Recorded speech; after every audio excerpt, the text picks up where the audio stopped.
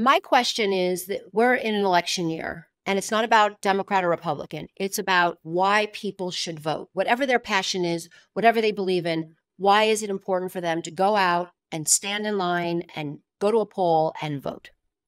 It's important for people to vote because if you don't vote, you are seceding your power to people who don't know you, who don't care about you, who don't have the same interests or the same values. And why in the world would you let other people make decisions for you that are so consequential to your life?